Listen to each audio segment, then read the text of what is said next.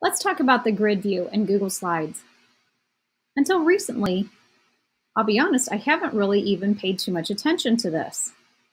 When I was working with a teacher, I could see a lot of value in using the grid view on students' decks of slides.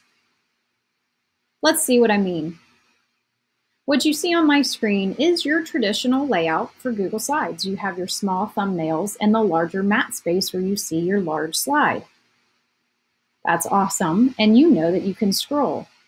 But what happens when you get into slide decks that have a lot of slides? Using the grid view, you can see more slides and bigger at one time. In the lower left-hand corner, notice the two small icons. When you hover over the one that's darker, it tells you that you are currently in film strip view, the traditional view in slides.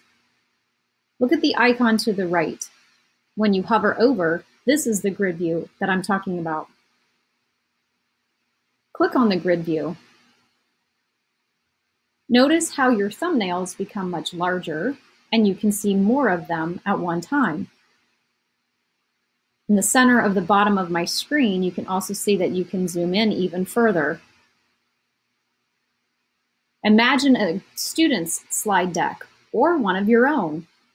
Looking at the slides in this manner, you can easily see if you have something out of order or if you decide you want to change the order of them. Simply click on a slide and shift it to where you want it to be. Notice the gold line is showing me that I would be moving it into that position. As the teacher, you can easily do this for your students, or if you'd rather use the commenting feature, select the slide that you would like to make a comment on, and notice the Add Comment option up here at the top. It takes you right back to the traditional film strip view where you can add in your topic, your comment to your students. This is definitely one Google Slides tip that you can do and maybe even show to your students.